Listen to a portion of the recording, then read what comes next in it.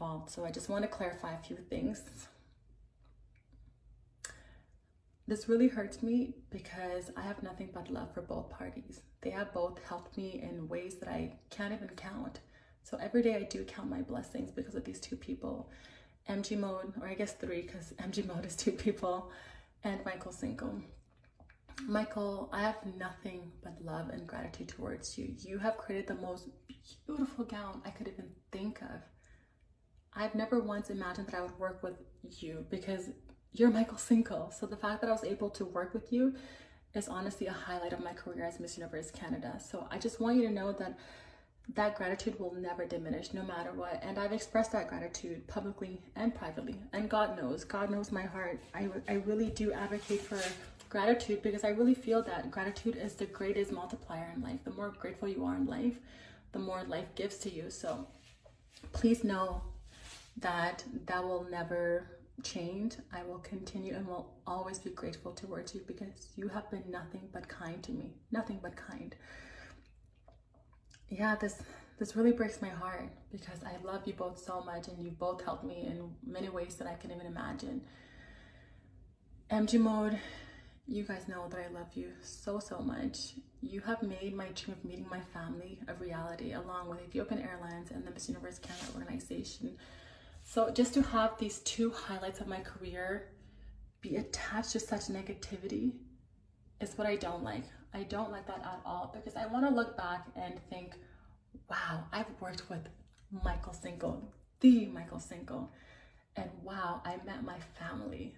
2021 has been a year of so many blessings for me. Meeting my family, working with Michael Cinco, shooting in the desert. Like, how could I forget those events? How could I not be thankful? So it just boggles my mind that my gratitude would even be in question.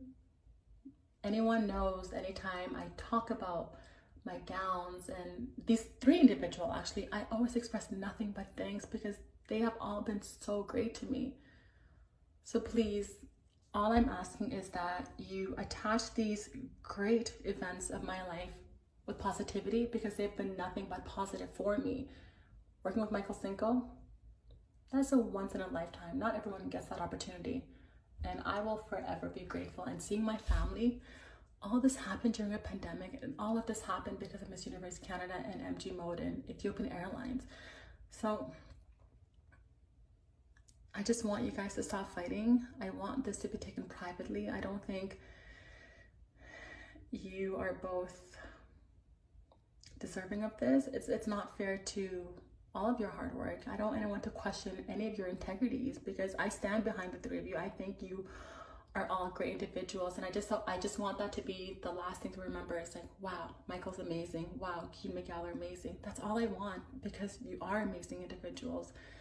So for all of you online, please don't give into the drama. It's not worth it. Let's not spread more negativity. Let's just spread love.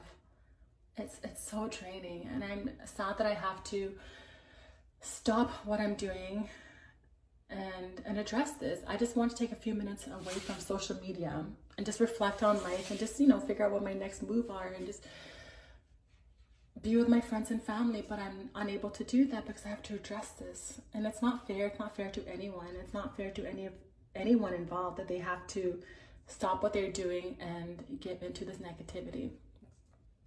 This is devil's work. I don't think it's worth it. So please just spread love. Don't give in. Let's have the last memories be of nothing but love and kindness.